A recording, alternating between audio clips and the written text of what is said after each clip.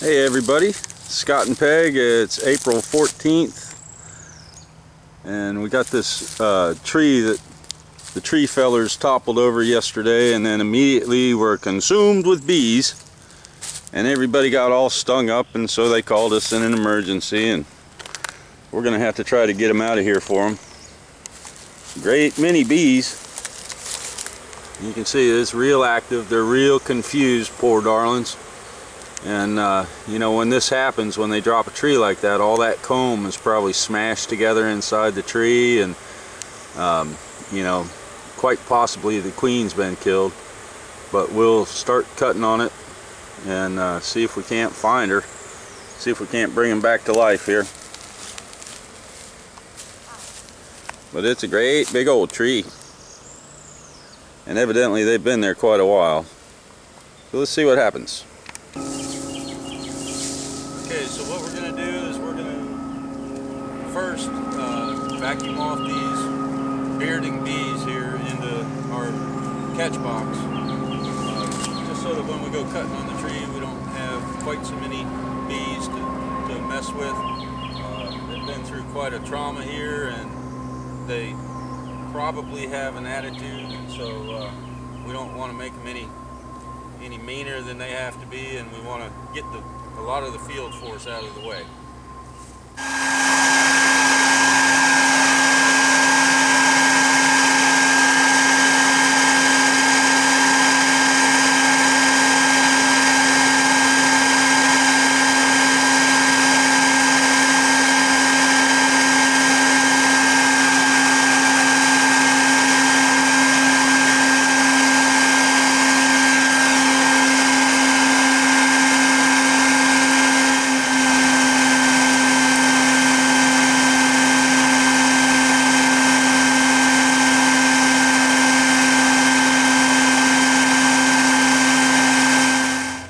Okay, here Peggy's got a bunch of them vacuumed up. They're still coming and going and boiling out of the opening there, but we're going to go ahead and start cutting on the tree.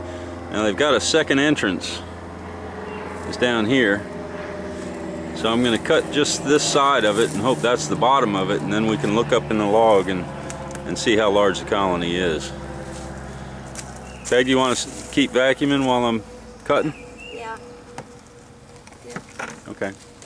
Go ahead and fire it back up and I'll see if I get this going.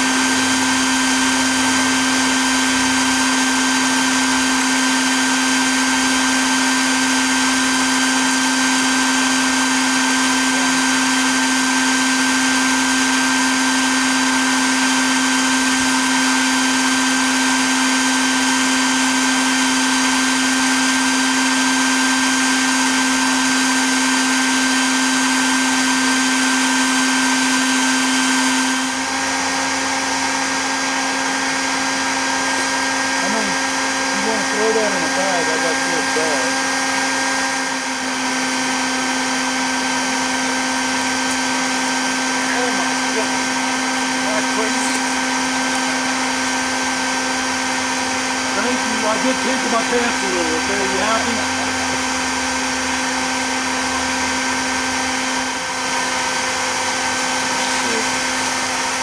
Kind of hard to tell on the film, I think. Yeah, come a little closer. Now you can see them in there, just a little more. Right there. Now you can see them all in that box. Okay. Because you're getting light on the one side. Right. Move that log out of the way. Okay, so we're going to start transferring the brood comb into this box. You see I've got a little snap-on screen bottom I can put on there so that they don't overheat when we're traveling down the road with them. We're only going to take the comb that has brood in it.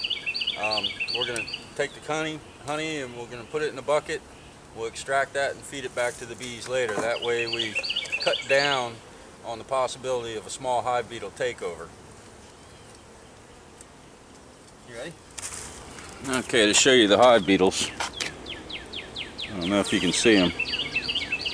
There's probably 30 or 40 of them just on this one little piece. So I'm hoping we can save them. There's a little bit of brood in here, but it looks like it's pretty well damaged, so this piece I'm not going to keep. Right there, behind you.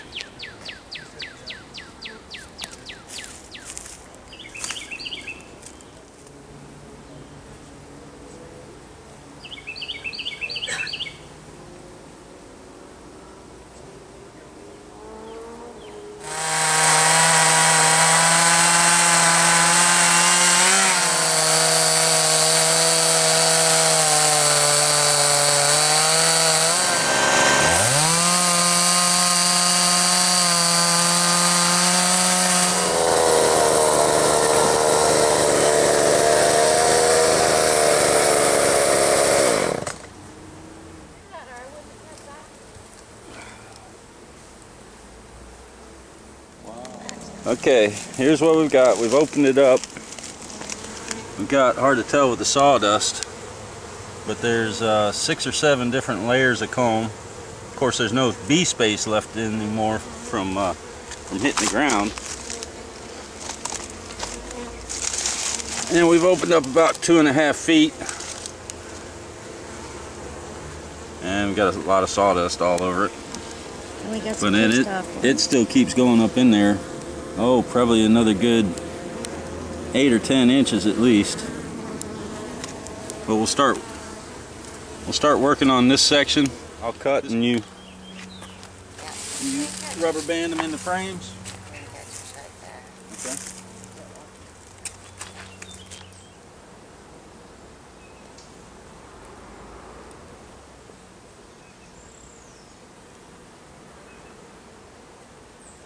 That still goes back in there, don't it?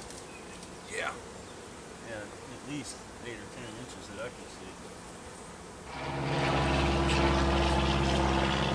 Oh, okay. Well, I might be over there by doing. Do you have water or is it pinched? No, I got it. Okay, about 4,000 bees to a pound, and it's about 80 pounds. God, look at all that nectar. Do the math. Ooh. That's some good stuff. Do you need a bucket?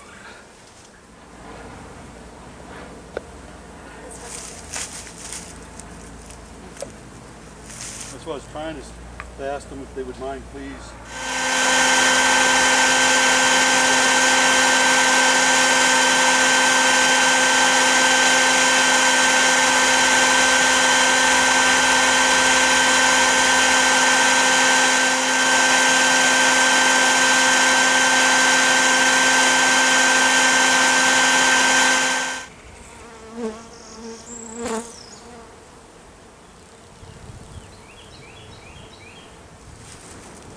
Well, I see queens yeah. like that, but Yeah. I don't see bees like that.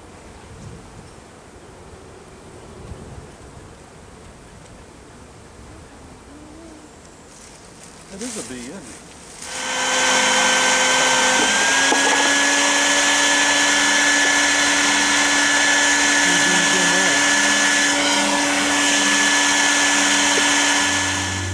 Okay, we about got everything out. Just a couple little bits of comb left. Let's see, there are 1, 2, 3, 4, 5, 6, 7, 8, 9 combs that were stacked in here. And unfortunately, when the tree hit the ground, it smashed everything. It knocked all the larvae out of the comb, and there's nothing that we could take. It would just be a small hive beetle feast. So we've vacuumed up all the bees that we've come to so far, and we've got up in the tree, we still have that 8 or 10 inches of comb that we got to get out of there. So I'll make one more cut, open up the tree a little bit more, and we'll take these bees home. We'll go through them tomorrow, and hopefully we've got a queen in the box someplace. And if not, we'll give them a new queen and see how well they do. I hope we got the queen. I'd like to have the genetics. But hope you all enjoyed the video. We'll talk to you later.